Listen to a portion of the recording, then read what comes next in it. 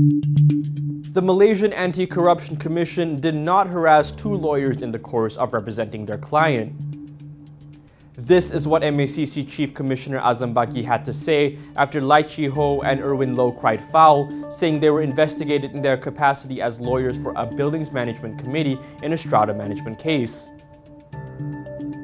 Lai claimed that an MACC investigator told him they were probing a management committee member and that he was detained because he represented the committee in a civil suit.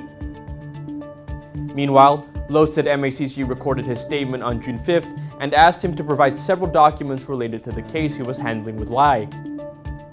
However, Azam denied the accusations and accused the duo of defaming the anti-graft body at the press conference. He said the investigation was into the management and maintenance accounts maintained by the committee and did not concern their capacity as lawyers for any client. This is not an issue of MACC interfering with the public's rights to legal representation, he said.